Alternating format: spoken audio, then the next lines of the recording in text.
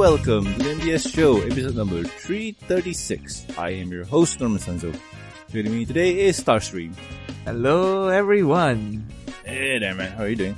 It's been a nice week, I guess. Other than the audio derp, so while we are trying to record this, There's no audio derp. While learning.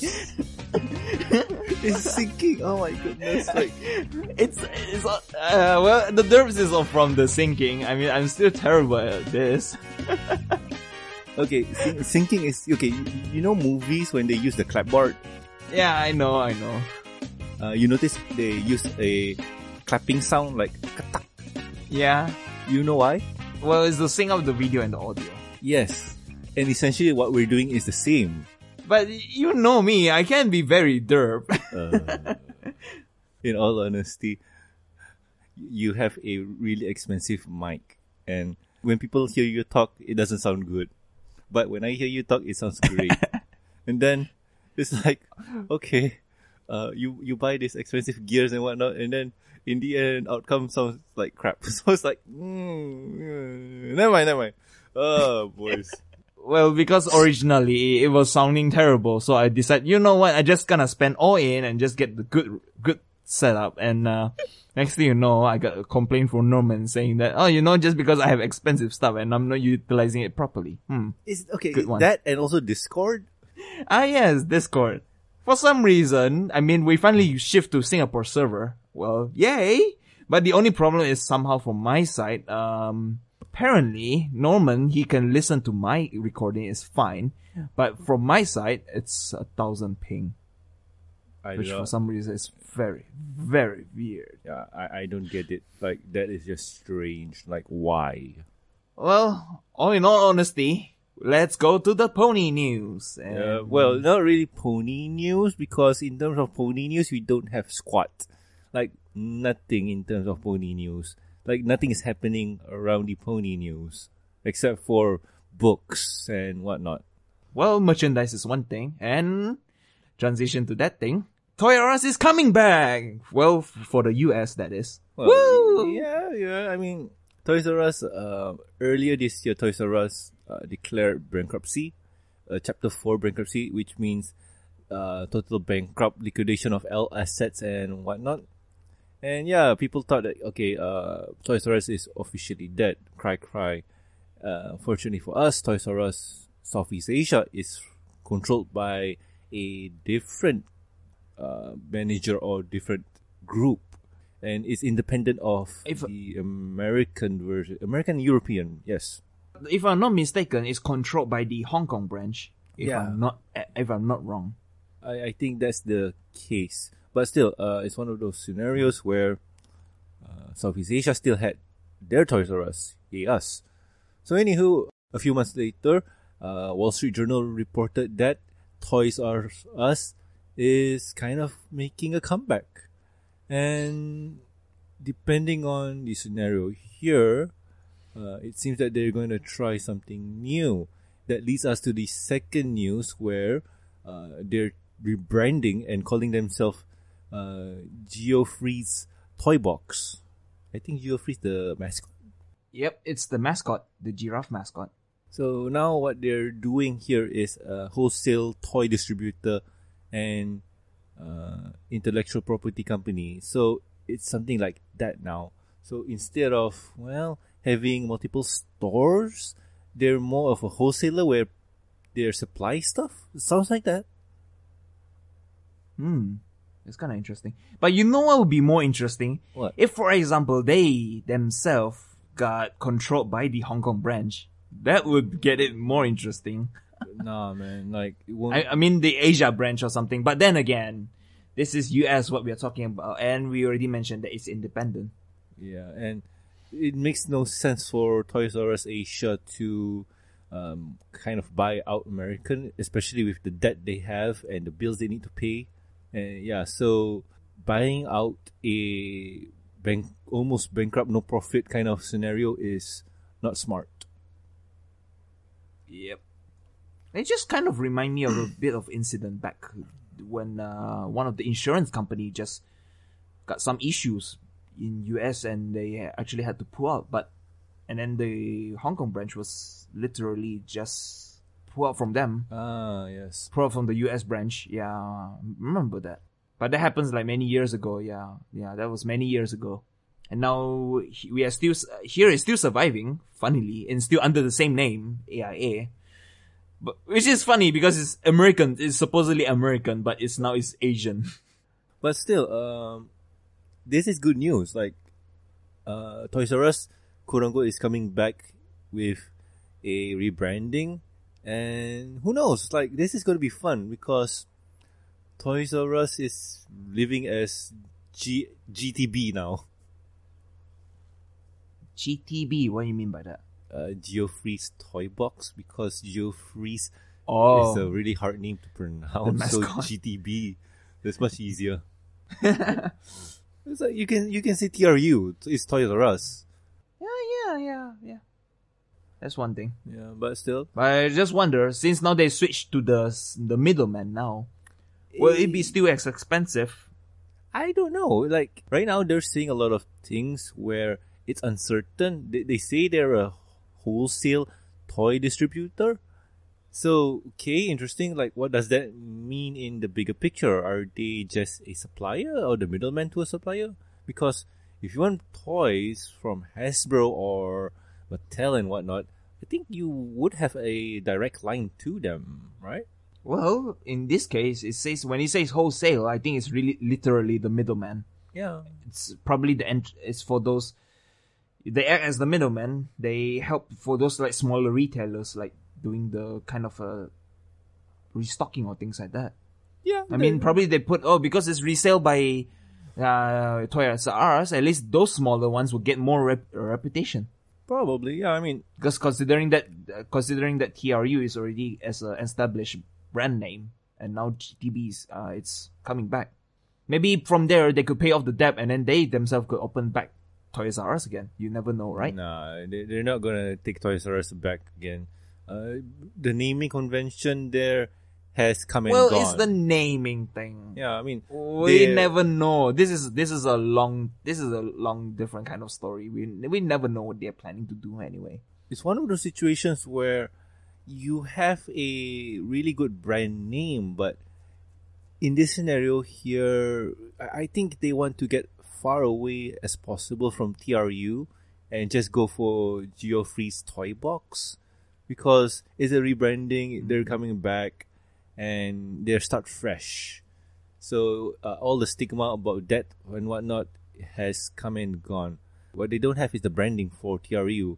So yeah, we'll see. I mean, this will be interesting. I mean, if they could be one of those toy distributor places like in Japan. I think you have Ami, and what else? I'm trying to remember because I did save something. Well, there's Kotobukiya. Kotobukiya doesn't do that. They're just a company that what you call this? They're a company that just supply toys or figures directly to big stores. Wait, what about Hobby Link Japan? Well, that is a distributor. Also, Entertainment Earth. Okay. There's another one. Oh, yeah. There's Takara Tomy. Does that count? No, Takara Tomy's branding. Like, if you don't want... know much about my... The easy way to differentiate everything is, okay, you take a look-see at toys. What is their brand, or well, branding is one thing, and I think it's what the copyright, whatever it is. You take a look, see, like for Transformers, it's under Hasbro. Most of Marvel stuff is under Hasbro also. Then Hot Wheels, Mattel, and so on. Then you take a look, see at Japan. You have Takara Tomy, who do the model figure cars, Bandai, who does the Gunplas and whatnots, and so on. But anyway, Geoffrey's Toy Box could be another Entertainment Earth where they just supply stuff. So that'll be cool. Another online place to get toys. So yeah. But anyhow, that's the news for this week. Besides the tie-in books and whatnot, there's nothing really much to be said. Well, one thing I did see though, on Facebook, apparently Kotobukiya says that the Pinkie Pie the figurine. Remember when we talked about it back then? Yeah. The shoujo figures. And it's apparently gonna be starting pre-order soon. Oh, cool. But pre-order from which store? That's the big question. Like, which store does ticket? I'm assuming Ami does, probably.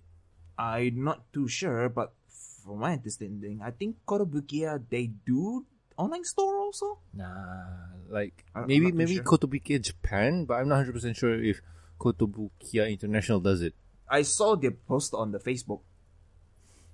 Yeah. That's the thing. I'm looking at the international Koto JP. Yeah, nah, man. I don't.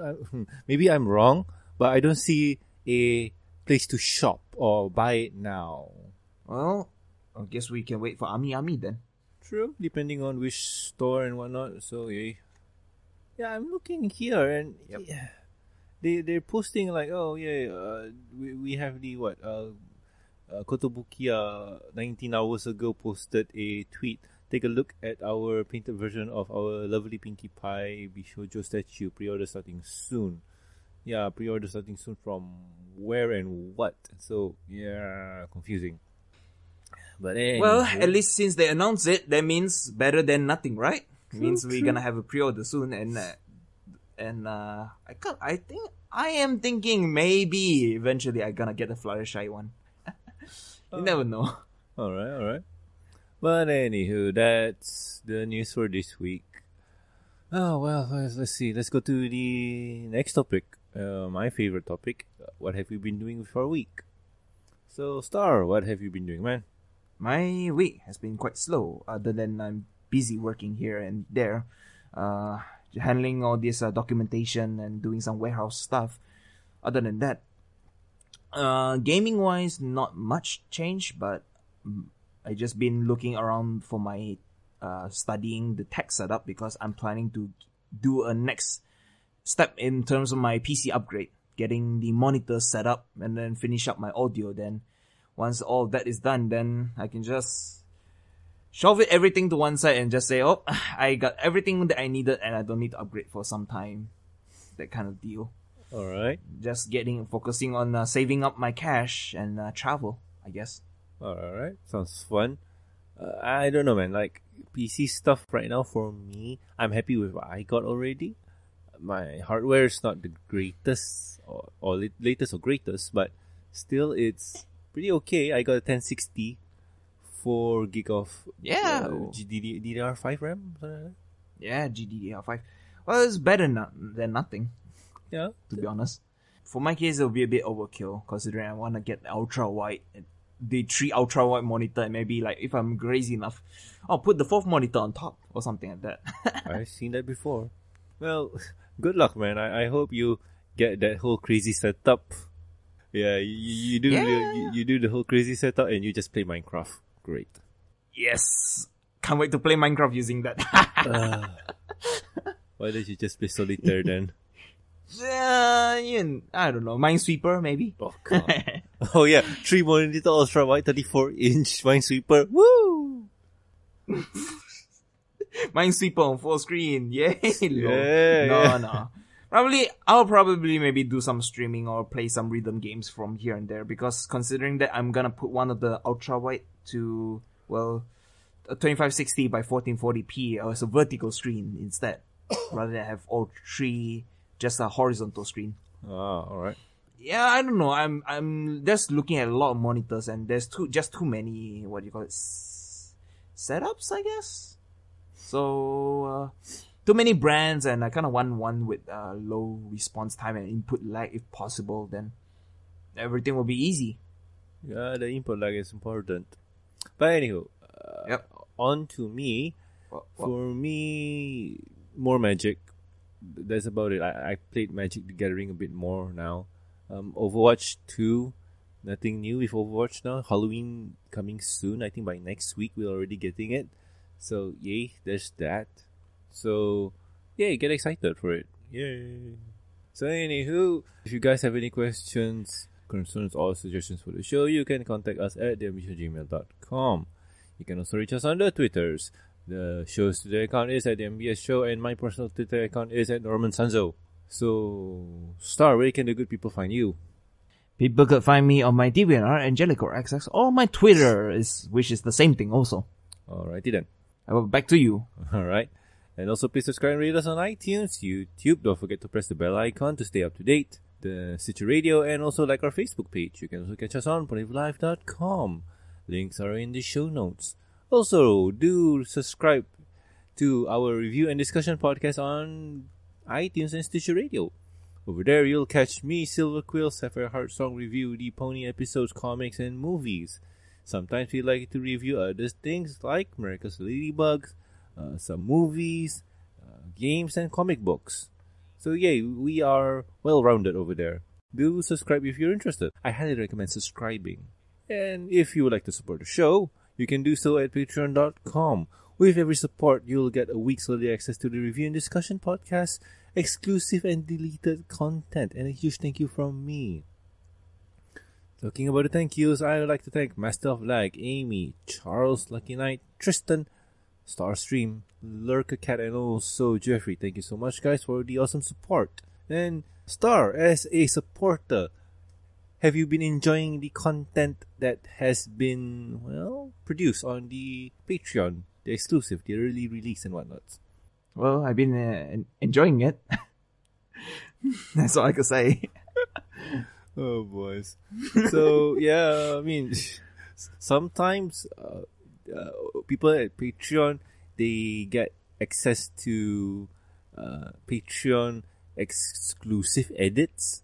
So, yeah, it'll be fun. Like, sometimes it'll be some minor derp or some cutout line that's not safe for YouTube, but totally good on Patreon because, yay, exclusive, right?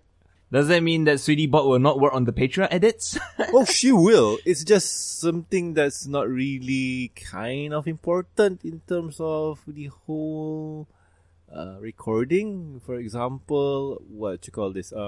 Suddenly I'm talking, Random I'm talking. babbling. Yeah, just me talking, and then suddenly Silver Quill has to pick up a phone or something. Okay, then like, alright. No, that's a bad example. No, it's just like something happened, like, this thing happened.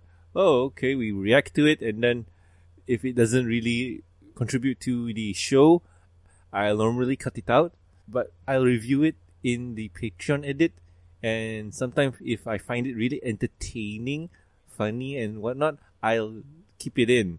And mostly, people on the Patreon will get access to that kind of in jokes. Yeah, be sure to catch what I like we recently did a recording and I think I finished editing it. And yeah, Legends of Magic issue 4. That's something we've been working on. That has been finished edit. And there's two versions, the Patreon edit and also the normal edit. And usually it doesn't really count that much in terms of how long the episode is, but yeah, it's a few seconds. Like I think the Patreon edit is 37 minutes, while the normal version is 36 minutes. So yeah, I think 1 minute of content gone. So yay! Still, it's something for these Patreons. Yay! Don't tell me that 1 minute is including all those coughing. Oh no! No, people at home will not hear the coughs. Like, I will remove the coughs.